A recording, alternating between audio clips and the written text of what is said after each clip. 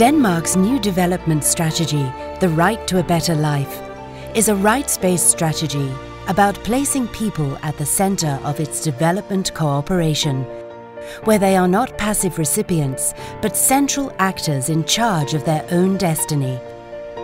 Although a relatively young country, Pakistan has, over the course of its history, been beset with numerous challenges and crises that have affected this developing nation, affecting each and every one of its 180 million people. In the past couple of years alone, the country has faced a slew of problems, from natural disasters and virulent militancy to volatile governance and economic challenges. Such a context has meant that the average Pakistani has had to contend, struggle with violence, illiteracy, and economic hardships in their daily lives.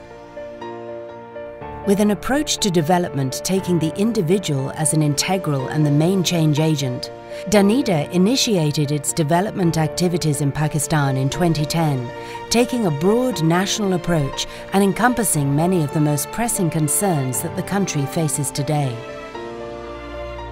Launching a $28 million three-year program, Danida's objectives have been to support the reconstruction and rehabilitation of conflict-affected areas, and has thus focused on specific areas of intervention through support to both multilateral programs and civil society.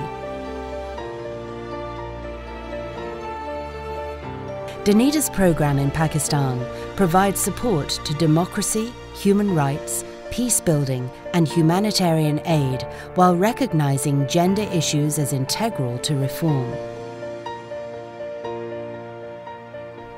Through the MDTF, Danida has been able to foster economic revitalization by providing small and medium enterprise loans, develop livelihoods and community infrastructure, initiate emergency rural roads projects to various agencies in FATA, improve upon health services in 6 districts in KPK, and promote girls' education in Balochistan. Promoting education as a key driver for eradication of poverty, Danida is working with UNICEF in supporting school improvement programs. The program focuses on establishing schools and encouraging education for vulnerable groups of children, especially girls. Education is not only a basic human right, it is also critical for socio-economic development. Danida believes in working with those who have a stake in society. It therefore aims to collaborate with state institutions, as they are the duty bearers, and with civil society, who are the rights holders for the individual. Donor cooperation is also an important feature of Danish support, which is why Danida strives to work jointly with other donors working in Pakistan, such as the EU and Norway, to design effective programs with maximum output. Danida's local partnerships also aim to strengthen democratic institutions and instill democratic values in the youth through the support of the Youth Parliament, as well as advocating gender equality and women's rights and supporting victims of domestic violence, promoting human rights and humanitarian values, and by sensitizing the media on gender issues, peace-building dialogues, and promoting safety of journalists.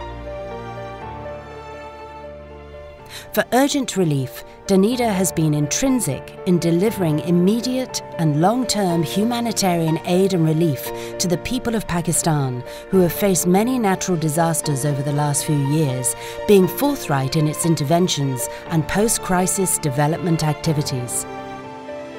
Hoping to see a Pakistan where its people are on the forefront of change, Danida is committed to working with all strata of society in Pakistan to address national challenges and achieve development goals.